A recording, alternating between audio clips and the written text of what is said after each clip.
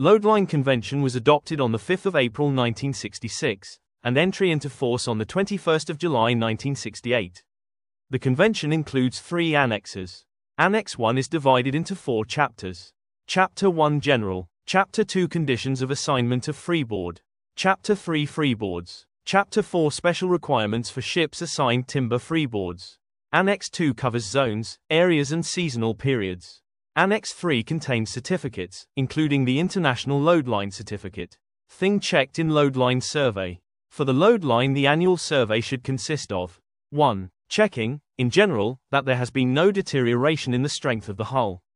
2. Checking of the positions of the deck line and load line which, if necessary, are to be remarked and repainted. 3. Checking that no alterations have been made to the hull or superstructures that would affect the calculations determining the position of the load lines. 4. Examining the superstructure end bulkheads and the openings therein. 5. Examining the means of securing the weather tightness of cargo hatchways, other hatchways and other openings on the freeboard and superstructure decks. 6. Examining the ventilators and air pipes, including their coamings and closing appliances. 7. Examining the watertight integrity of the closures to any openings in the ship's side below the freeboard deck.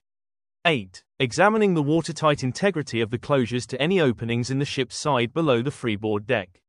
9. Examining the scuppers, inlets and discharges. 10. Examining the garbage chutes. 11.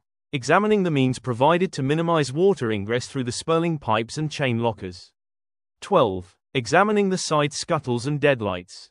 13. Examining the bulwarks including the provision of freeing ports, special attention being given to any freeing ports fitted with shutters.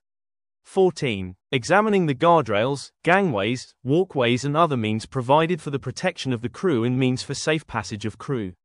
15. Examining the special requirements for ships permitted to sail with Type A or Type B- freeboards.